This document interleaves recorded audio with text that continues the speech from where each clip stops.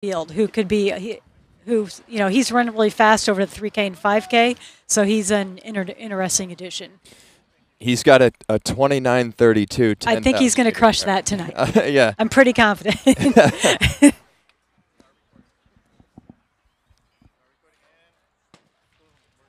All right, and they're off. The men are off here for the pre-classic men's 10,000 meters. I know it's a little confusing to call it pre-classic 10,000, but there'll be 2 pre-classic 10,000 meters this year. Exactly. So you could see the inside there. We've got the Red Lightning Express, Josh Thompson up front, and Sam Atkin too. Keep an eye on him. He ran 13:03 indoors. Right, good point. British athlete. Oh, Woody Kincaid wearing the hat. Nice. You never know what to expect from wild Woody Kincaid, but he's the cat in the hat tonight. So we've got Ollie Hoare up front here too, coming back from the 1500, and you can tell it's cold out because he's just leaving the shirt on. Yeah. For his pacing duties. On running makes some fine apparel too. So that's probably a very comfortable T-shirt he's wearing. So about 63 seconds through the first lap here. 63.7. So right on, they'll looking to settle into 64s. 64 seconds. So just so everybody's aware, that's 4:18 pace, which is 26:44 pace. Galen Rupp's American record. So that is that's fast. Getting out and getting right on it, just like the women. And we saw Elise take her shot, and she was very close. So if these guys are jumping on 64 pace right away, we can expect that they mean business. Exactly. And that they can deliver. That's what they came here to do tonight.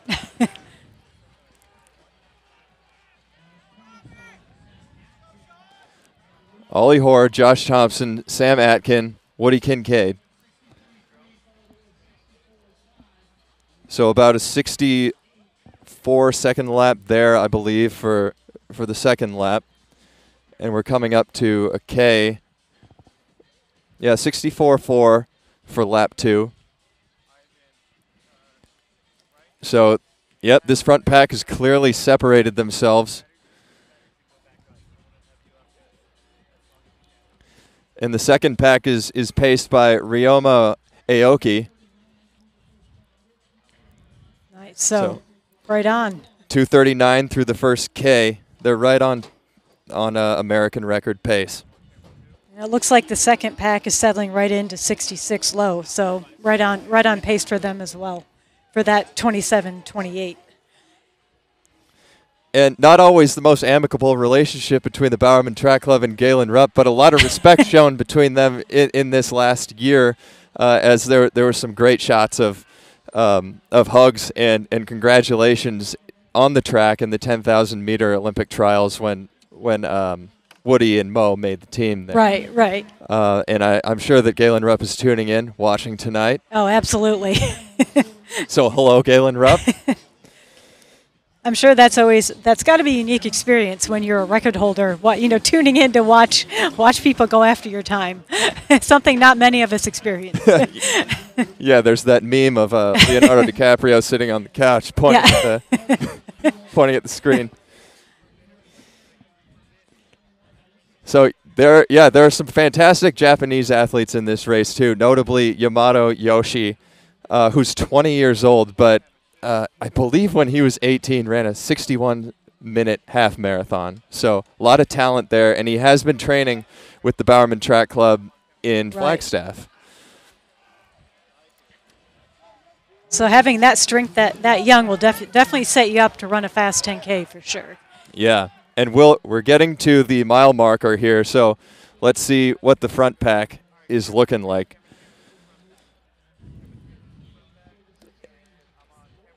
And the front pack has passed 1,600 meters here, so we'll keep an eye on them.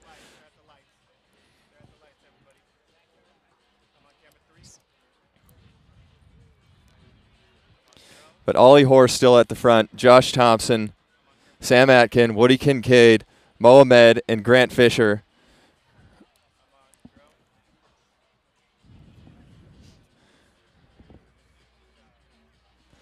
And yeah, it's going to stay like this for a while, I assume.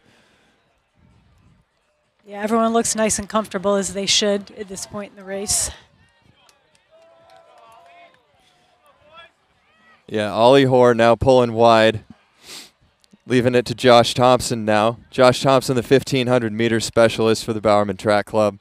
He's got a 3:35 best, but right now his duties are just to go as far as he can, 64-second pace. Exactly. It looks like they're still spot on. And 1,600 meters was reached in 4:16:45. We didn't have a shot on that at that time. But that was a 64-1 lap for that. So just clicking off 64s at this point. And yeah, visually it looked like they're right around 5:20 for that 2K. Just spotting it by eyesight.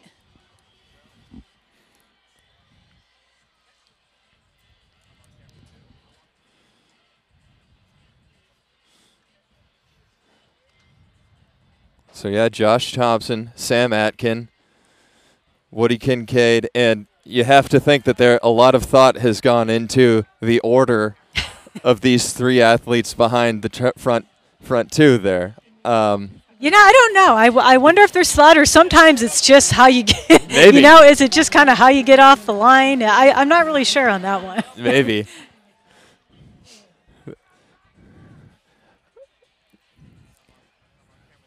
But yeah, these guys are friendly, friendly at the moment, but late into the race they'll turn into, well, there'll be some friendly fire, of course. Exactly. And scanning back on the splits, it looks like that second pack is right hitting 66 points, so they're still on pace as well. 2K was reached in 5:20, so yeah, we're a little behind schedule for lap splits here.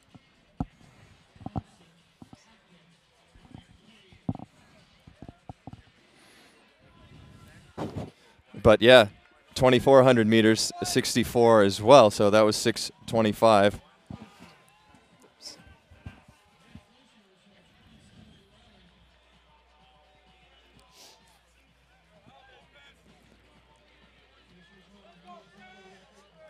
We definitely have a nice huge pace line for the giant second pack. So a lot of men going to run fast and hit their times in that pack tonight as well. Yeah, so rounding this bend here, coming down onto the straight, at the end of this straight, they'll be at 3,000 meters.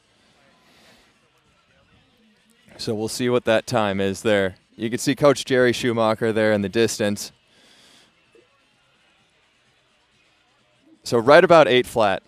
That is certainly a fast fast first 3K, but right on pace. 8 flat for 3,000 meters. That is American record pace still in the first almost third of the race.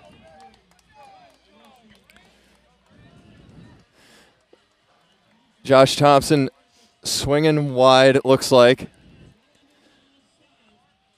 So he's made it to 3,200 meters in 8:33. 8:33 for 3,200 meters there. Yep, so still right on pace. Yeah, 64s. Now it'll be interesting to see if the guys swap laps or how they want to work this for the next chunk of the race. It looks like Woody might be talking a little bit to either it was Coach Schumacher back there or maybe Mo there. And Sam Atkin at the front here, the British athlete, 3 weeks ago, 13:03 in Boston. So all four of these men have run a fast 5K this indoor season and, fit and ready to rip this one. That's true. 13:03 for Atkin up there, 13:05 for Woody, 12:56 for Mo, 12:53 for Grant. Exactly. So no lack of speed in this pack. And when Grant Fisher ran that 12:53, he was so close to the overall American record, indoors Right. and out. held by Bernard Lagat.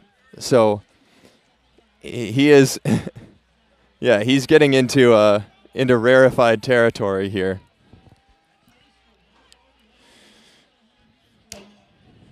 It looks like they're running 65s in the second pack on the most recent lap, so they're keeping that rolling as well. 65. So 27:28 is the world standard, which is 66s. So they're under that. Right.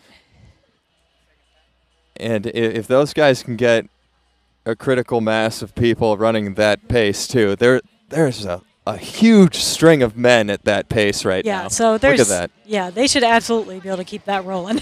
Yeah, and you have to think that they could launch people up a little further too. Oh, even Lopez has got the Jagger headband going today. Nice.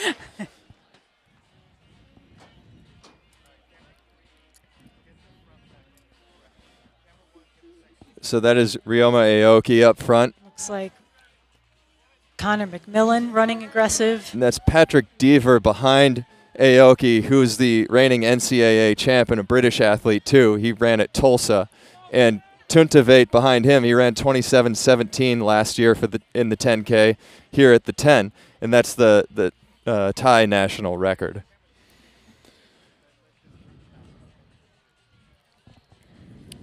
But yeah, Lopez Lamong back there. Connor McMillan sandwiched between Tuntavate and Lopez Lamong. So that pack is, yeah, running 65 high, 66 low. And we're rolling into 4K. So if we can get a shot at the lead pack again, we'll see what 4K.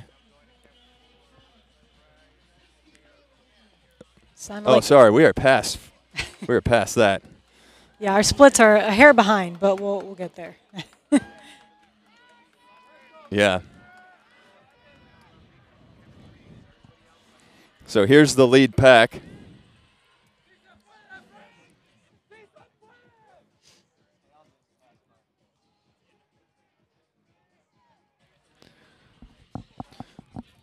So we've got Sam Atkin at the front, Woody Kincaid, Moh Ahmed, and Grant Fisher. So if you take a look at Moh Ahmed's war chest here, he's made 4 world teams, or 3 world teams, sorry, 2 Olympics, and he's got a bronze medal at World Championships, silver medal at the Olympics, so 5,000 meters. Very impressive career. Absolutely. So far, the men haven't swapped leads yet, so I'm curious on how long this will maintain or if they'll start swapping laps at some point. So that was 64.5 through 4,800. So we're coming up on 5,000 meters right now at this point, and look at the time on the clock here. You you rarely see this for a 10K split. They're 13:22. pretty much spot on American record pace. 13:22 for Sam Atkin. 26:44 is American record pace, and Grant Fisher sitting on the back of that pack has his sights on it. Woody Kincaid up in second place there. An American athlete. Moh Ahmed sandwiched in between the Canadian. And now Atkin has done his job getting to 13:22. Exactly. And it looks like, well, he's stepping off. Yes. Looks like it's job done for the evening. Okay, now it's a race between the 3 teammates up front. Woody Kincaid up front, wearing the hat, Moh Ahmed, and Grant Fisher.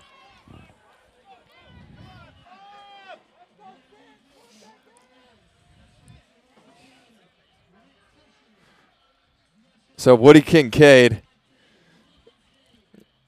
is up front here, charged with pacing duties at the moment, but we don't know. Exactly. We don't know what the plan is. We'll see how it plays out. We don't know what the plan is, and this is impressive to see Woody at the front at this point in the race, too. Normally he's a guy that kind of he can lag back a little bit. Sits back and slingshots and surprises you at the end. Exactly. Yeah.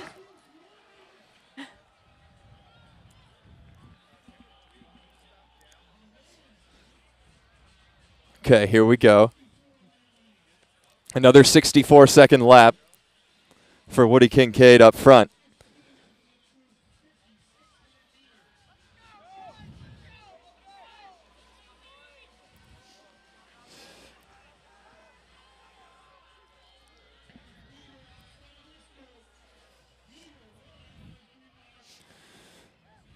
Okay, so down the back straight.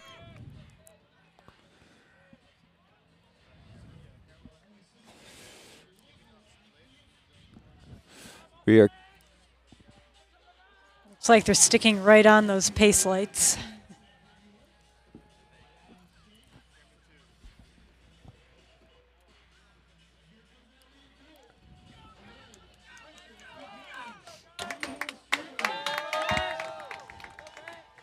So 16:03 is 26:44 pace as they come up to 6,000 meters here.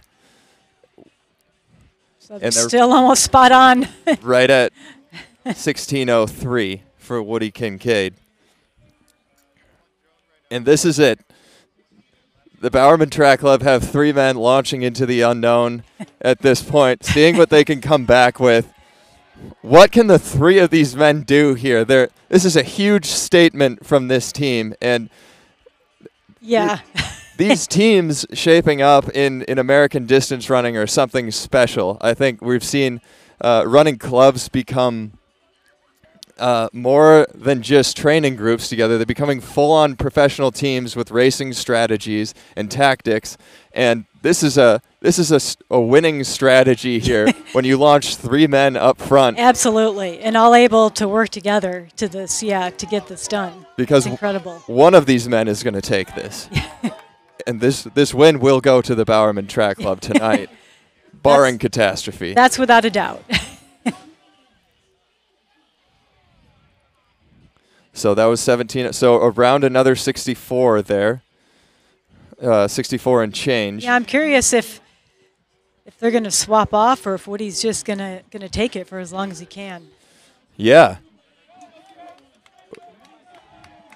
We don't know what's been talked about in the hotel rooms down here in San Juan Capistrano. But I have to imagine that this is a calculated move.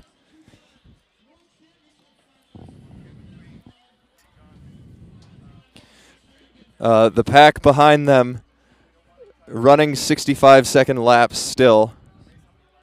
So they're still they're under that world standard pace.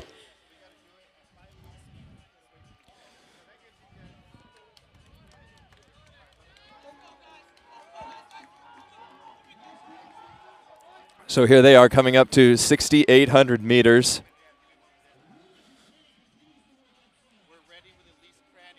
In 18:11, 64 flat. And we're going to take you to an interview with Elise Cranny right now with the Potts brothers, and we'll be right back.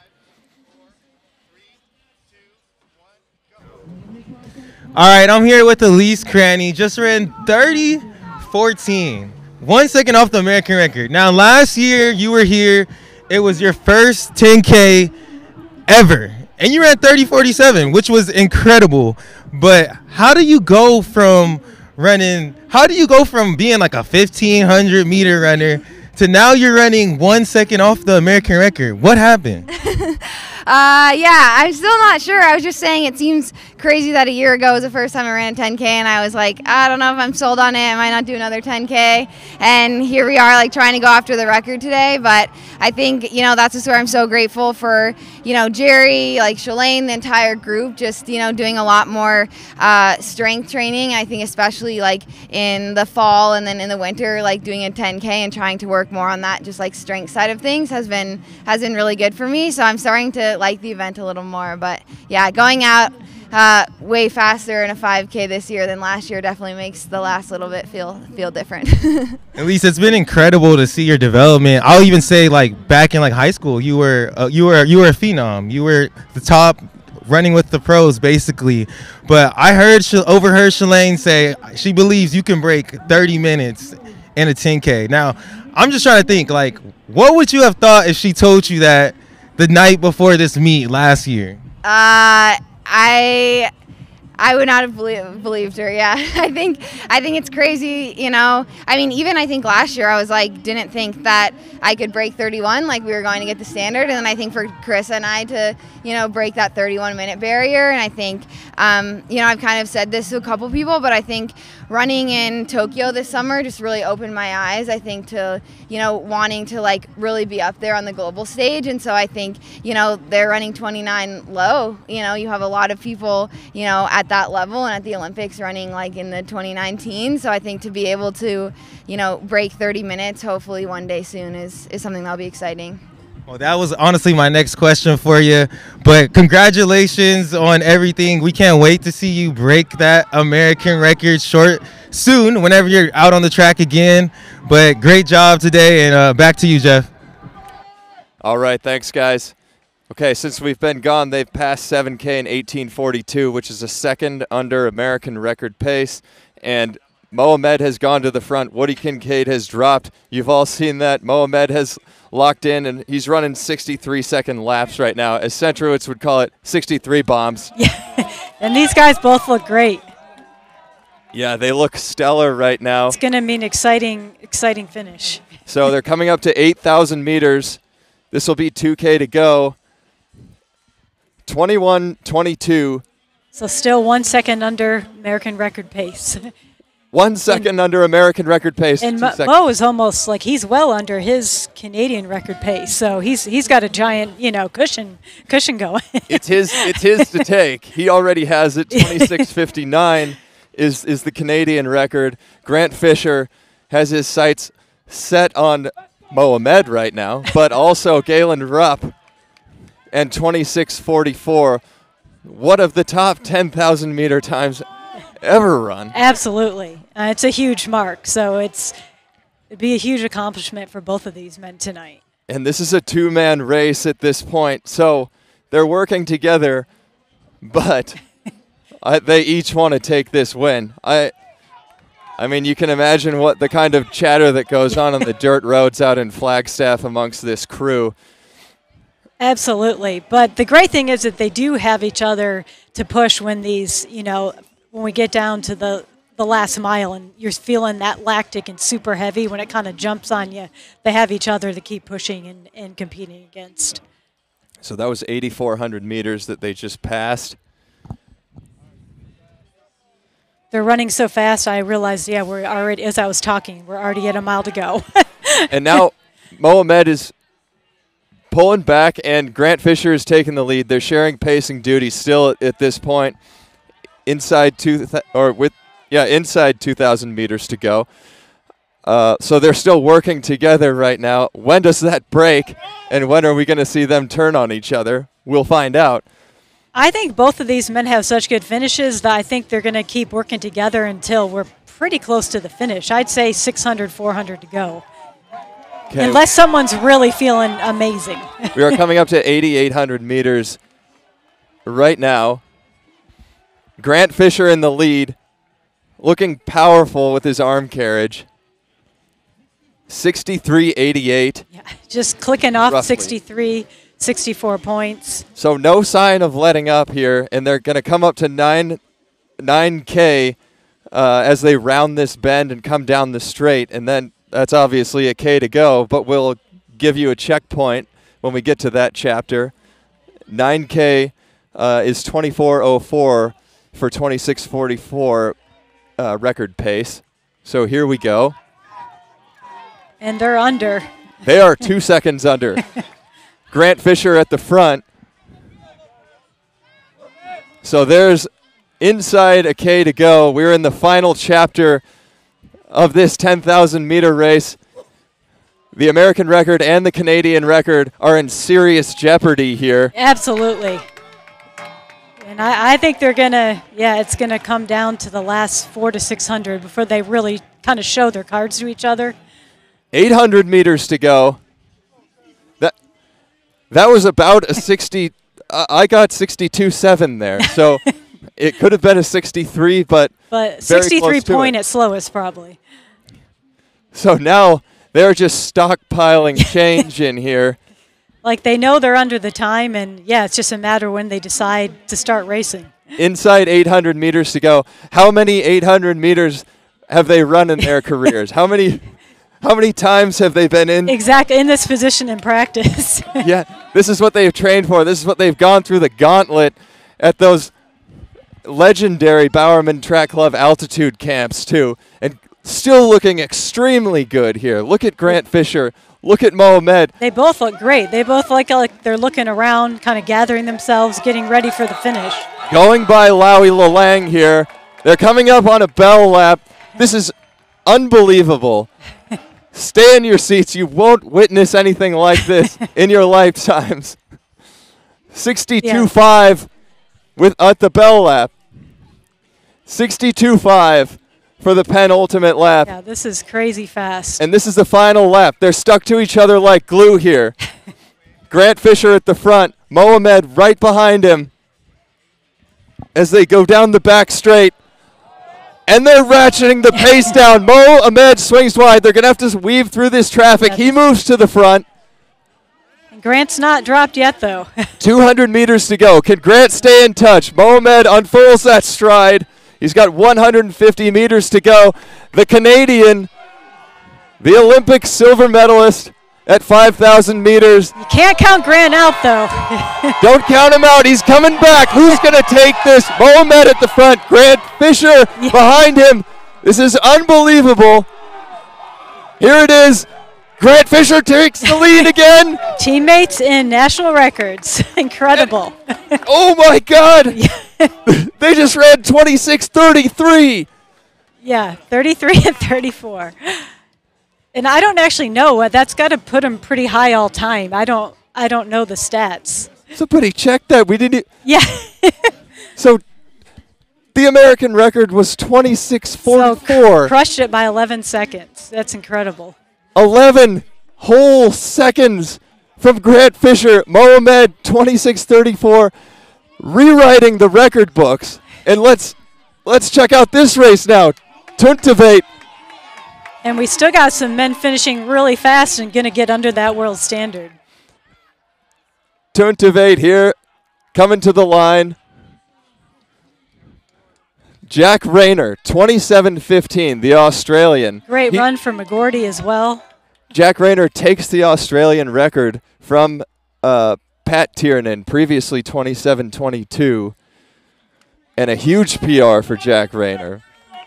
Sean McGordy debut for the 10,000 meters. Patrick Deaver, 27:33, so a great showing for him. So also a time for Connor Mance. He was under the world qualifier. Incredible.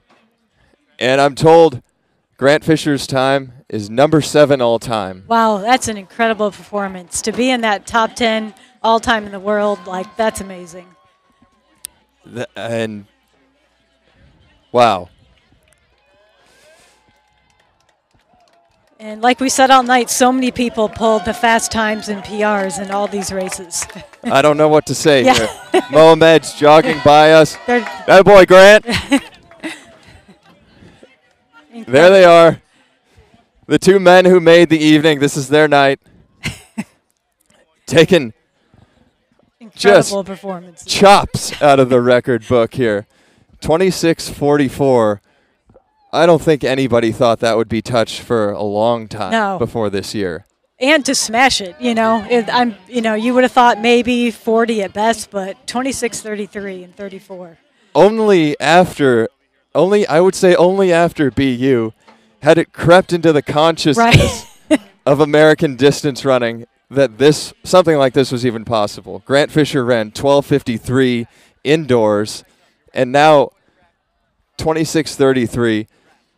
What I thought I was crazy when I said earlier in the broadcast that it has been talked about that Moh Ahmed was in 26:30 shape. But that was spot on, basically. Spot on. Believe everything you hear, folks. look at that. And there's still energy to skip through this too. Yeah, incredible races. I can't believe this. So we're going to try to get interviews with him. We're going to try to track down Moh, but he's got too much energy and he's running away from everybody. So throwing armbands to who knows where. I don't know. Jen, I just want to say this is an incredible evening, and I'm happy that you were here to share it with you. This is amazing. Yeah, thanks so much for having me. It's been amazing to call these races. I don't even know what to say at this point. We're all going to go to sleep tonight just trying to piece together the absurdity that we just witnessed and leveling up distance running on the continent, I would say, because we have Canadians, we have Americans running well. U.S.-based Australian runners, but all different nationalities, right? Yeah, that's tremendous performances. Let's see here, Jack. I know Jack Raynor's personal best.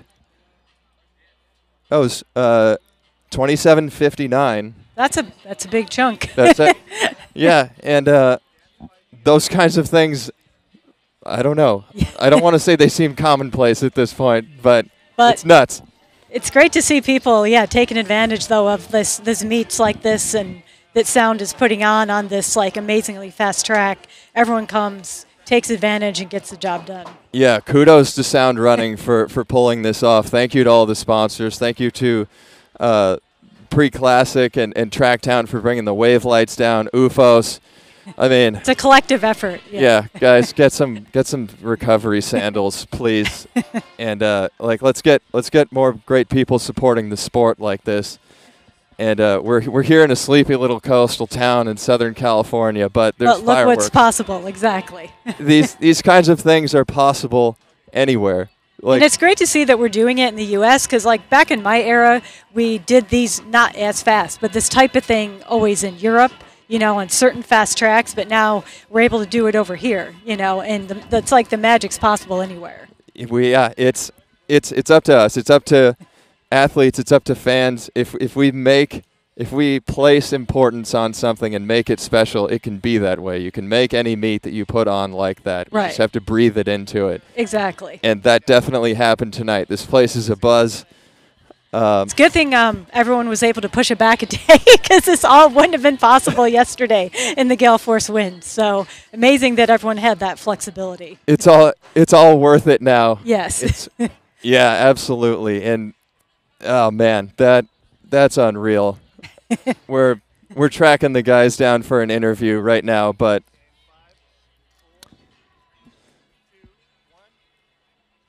and here, we've got the replay there. So you look at the these guys are coming in too. Oh, look at this. And I also think this, we know Grant has this type of finish, and this is going to be really great for him, his confidence going into Worlds this year. Assuming everything goes great and he makes the team, but when you have that last gear over that last 100, that's going to set him up really nicely. That's true. The way that they closed is... we know Moh has it, and now we know obviously they both have it, so both sets them up great for world champs. The ascendancy of Grant Fisher is unreal. Last year, we see meet director Jesse Williams walking by us, which is thumbs up, looking like this. But the ascendancy of Grant Fisher last year running 27:11 to place second in this race to Mad Mark Scott, his teammate, And then it wasn't until the Sound Running invite that he turned the tables on Mark Scott. And I feel like in that period of time, he kind of figured some things out, thought, maybe I left it too late. I can push earlier or from further out. Right. And then to see that kind of that thought and that education and that growth happen too over time, and to bring us here. Exactly. We can't forget that the man placed 5th at the Olympics too in this distance. Yeah, so. No, I did exactly. Got to give him props for that as well. Yeah. Now he's ready to move up to the hardware. Yeah, he is, and that's what matters in this sport. What you want to get your hands on what Moh Ahmed already has here. Exactly. We could see those there on the screen. and Grant Fisher setting himself up nicely for that, especially as the World Championships come to Eugene this year. Yes, so, exactly. Great timing. yeah, get your Grant Fisher T-shirts, guys. Go fishing. Yeah, who knows? I don't know if we are going to get an interview on the broadcast with them this evening, but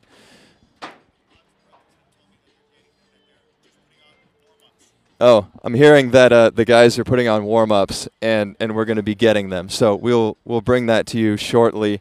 And if you need to go to bed on the East Coast, then we'll have this available for rewatch in the morning, and you can catch it then. But I'm sure everyone is thrilled they stayed up to watch that race, though. It's completely worth it. Yeah. Around the world, people are tuning in. I know, and you can see the results on the screen scrolling past right now. So Connor Mance, also a huge exactly. PR He there. got a standard. Yeah. Really versatile athlete. Yeah. That guy has a bright future. I can't wrap my head around those times. Grant Fisher, 26:33. Moh Ahmed, 26:34. Yeah, it's crazy, like you said, the jumps over the years. Because going back to my era, the year Chris Zielinski broke 27 at Stanford, it was like the same kind of shock is like today, you know? Yeah. Yeah. And that, yeah. Now we're down to 26:33. You could say that Grant Fisher's standing on the shoulders of Chris Zielinski here, being part of that same training group and that legacy. And those are strong shoulders to stand on as well. We can see Courtney Frericks and Andrea Sekafian cooling down there. Yeah, that was a nice strong run for Courtney, first 10K. Absolutely. And these early season meets too. It's nice to see, like we talked about earlier, athletes mixing it up and running a bit longer or running a different distance. I mean, I feel like moving up to a 10K is always good for that kind of toughness, getting used to grinding it out, obviously. So, it kind of sets you up nice to drop back down in distance. Yeah. There's Vanessa Frazier doing a cool down there. I think she got a PB tonight. She didn't slip under that world time, but she did get under 32 and run a PB. Mm-hmm. And, somewhere Luis Grijalva is getting his hair cut, I think. That's going to be a bummer. Yeah, I mean, the hair looks great.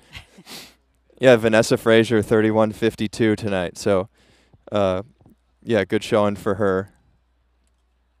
And a big one for Paige Stoner as well. That's a big PB in 31:22. Yes, yeah.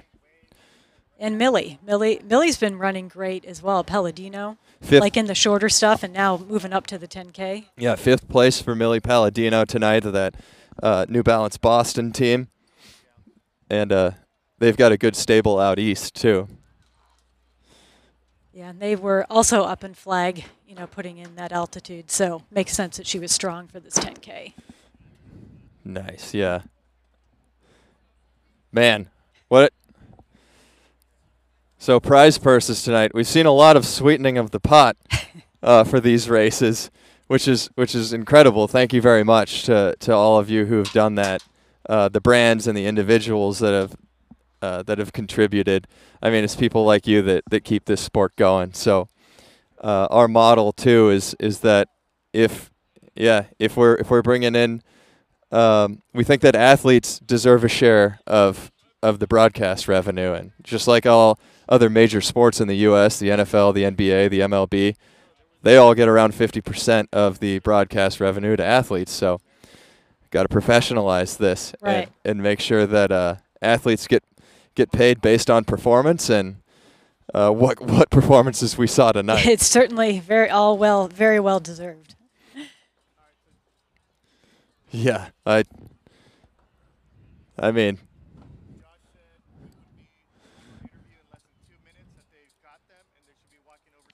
All right, we're getting the interview in less than 2 minutes. I guess after you've run 26:33, you deserve to take some time. I was going to say you don't get the immediate interview. Exactly. You got to wait a few minutes. I would prefer that they catch their breath. Yeah. I don't want to hear some generic answers from these guys.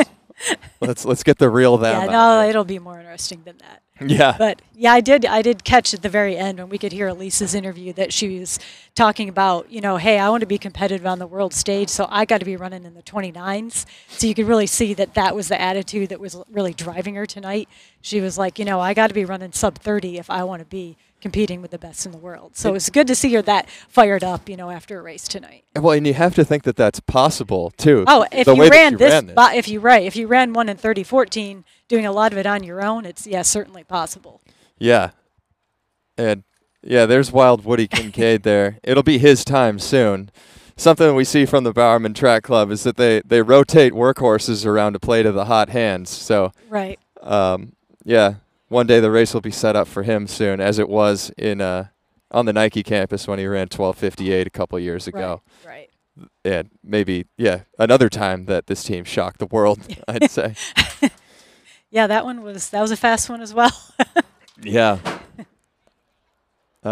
Even got Centro to 13 flat, right, that day? Even Centro. Yeah. My guy.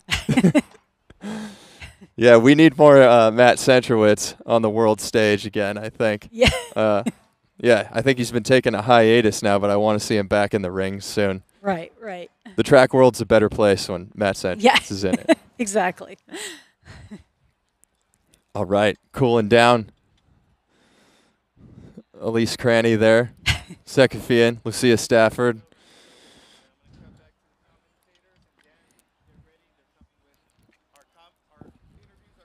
And the interviews are coming over. So we're going to get the Potts brothers on screen with Grant Fisher and Moh Ahmed, I believe. And we know that we're going to get something interesting out of them, I bet. Yeah. How can you not have something interesting when you just ran that fast? Yeah. So they came through. They came through in 13:22. So 13:11. Right, so they even ran negative split. Yeah. 13:11 second 5K. And there was a time in American distance running when that's a top gold time. Standard. Exactly. Yeah, I can remember when I was younger watching guys like Tim Bro. Right, exactly. 13, Closer 12. to my era. Yeah. Yeah. And that was a great race, exactly. Yeah, great performance. Yeah, 13:12 was that's an incredible. I think Meb's PB is like 13:11. I know he was more 10K marathon, but still that was still considered very fast. Yeah, that's we have to readjust our exactly. idea of what what's possible. Yeah. All right, and we're going to go to interview with